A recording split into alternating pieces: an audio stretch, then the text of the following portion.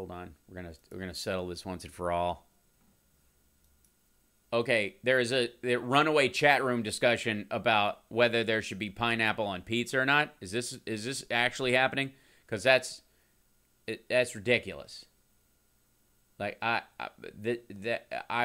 no fruit on pizza. I got a hard line about that. I'm not telling you what you're supposed to like, but the concept grosses me out. Pineapple on pizza is an abomination unto the Lord, Leviticus 10:20. Yeah, I don't listen to the rest of Leviticus, so that's a terrible argument. But it probably is in there. And it's probably just as bad as being gay or killing your own children. This is like, that's the thing about Leviticus, man. There's a zero sum. He shall be stoned to death who shall lay with another man. Also, if he wears polyester cotton blends. Also, he shall be put to death if he puts pineapple on pizza, which is completely justified, but hey, there you go. Thank you very much for the super chat. Bless you. Considering how much McDonald's Trump eats.